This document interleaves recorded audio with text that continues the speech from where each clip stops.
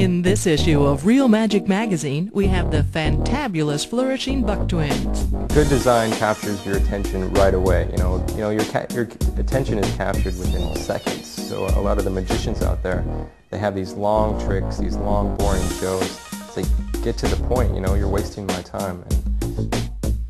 Roy Coopers returns to tell us how to fix a flipper coin. David Regal discusses some tricks he didn't think he would like. I thought, who needs another Monty routine? While Garrett Thomas teaches you what to do with a gaffed card. And this issue has 4 tricks and explanations, all for $10. Plus David Kay, John Armstrong, and Wayne Kawamoto. It's the best deal in magic today. Real Magic magazine. Television for magicians.